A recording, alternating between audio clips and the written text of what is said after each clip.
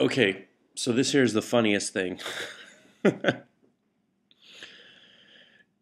Yesterday and probably last night, Digital and Shall Not Be Infringed put up these videos, and they're like, I've tried to make a video like 3 times. And normally, me personally, I'm a bit of a one take Charlie. You know what I'm saying? I can fire it up and just let it rip. But this is the third take. You've missed me talking about felons. You've missed my dog chewing on his own ass. And now here we are. Apparently, I'm not equipped to talk about those things just yet this morning. What I am equipped to talk about, or actually ask about, I know Glock Punisher 1 has one of these, and I know gunblast.com just reviewed it. What do you guys think of that Kahr CM40, huh? I like it. I like it a lot.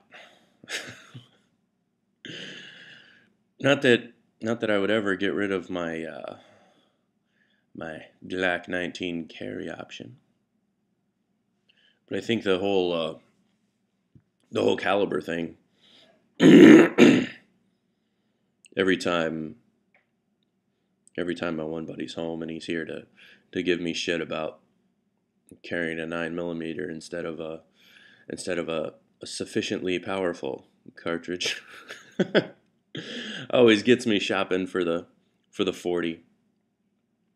I got no problem with the 40 caliber. And in my Glock 19 one gun option video, I talk about the 9mm being a defensive round. And somebody had asked me on that video, what do I mean by that? Meaning defensive. What do you mean? I mean, can't a person use a 9mm in an offensive role? Yeah, perhaps. But I've since had time to think about it. If you have a 9mm bullet, which is pretty low on power. Yeah, I said it. 9mm is low on power. And if you want to comment down below to try to convince me otherwise, you'll be just exposing your own ignorance. When a cartridge is so low on power as the 9mm, it needs to, say, go from that barrel to tissue. Do I need to say more? You, in a defensive encounter, odds are you won't need to shoot through a barrier. If there's a barrier between you and your target in a civilian defensive encounter, then you need to consider leaving the situation. The 40, on the other hand, it's a faster and heavier bullet, and with a bonded construction, allows for the bullet to travel through barriers without as much deflection as you get with a 9mm. So the 40 cal is a little bit more of an offensive role, meaning you can advance through barriers. That's what I mean by the 9mm being almost purely a defensive cartridge, which is absolutely fine for what it is. Going to 40 Smith, it could be a little bit personal too. When I go down to the range and I'm shooting the Glock 19 or another type of 9mm, be it the Ruger, the Smith & Wesson, you can't shoot all day and everything, and you can put some plus P stuff in there and some 147 or maybe some NATO. But the recoil from a good hearty 40 load is a lot of fun. It makes you feel like you're really doing something. Similar to shooting a higher caliber rifle, you feel like you're doing something. You're shooting a bolt action 308 or a bolt action 30-06. You feel like you're doing something. I know what I don't want to run into with getting this Kahr CM40